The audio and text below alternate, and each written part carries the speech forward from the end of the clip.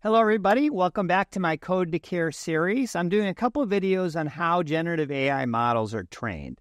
And there's really three ways that they get trained. One is pre-training, and I did a little short video on that, which I'll link in the message below. The second is fine-tuning, and that's what I'm going to talk about here. And the third is something called prompt before the prompt, which I'll cover in a separate video. So pre-training is getting the model already trained by one of these big companies that produces one of these large language models. So fine-tuning is an optional step, but many people do it because it's not that hard, and it really helps your model become better.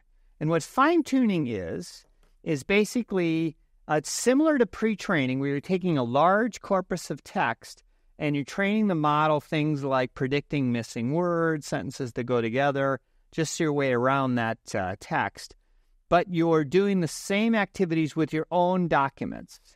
So your own documents are for your own subject matter. They might be documents about internal policies or documents about your source code, if it's a coding model, those kinds of things. So you're teaching the model its way around your language, your documents, the way things flow together in your environment. And that allows the model to perform more tailored to your specific situation. So there's really kind of two different things that I've seen from a fine-tuning point of view.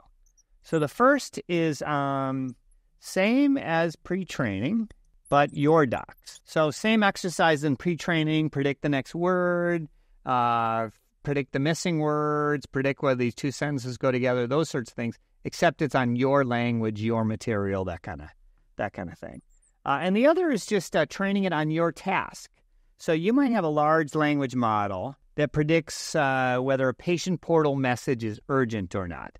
So you can take that large language model, you can put a head on that model, it's called. So the model is a complicated neural network, but on the end you put additional final layer that will predict a yes or no.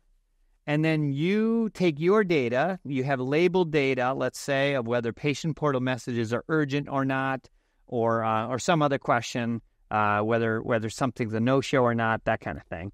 And then you train based on your label. So you have a prediction, you have your label, yes and yes, let's say, and then you adjust the weights of your final layer, but also you can adjust the weights of the whole LLM to be good at this particular task.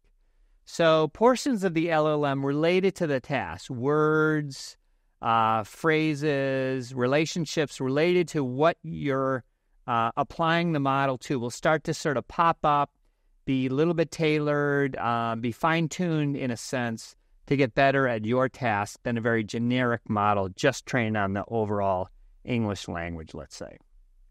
So those are the two ways that you might fine-tune a model on your own private documents or for your own task.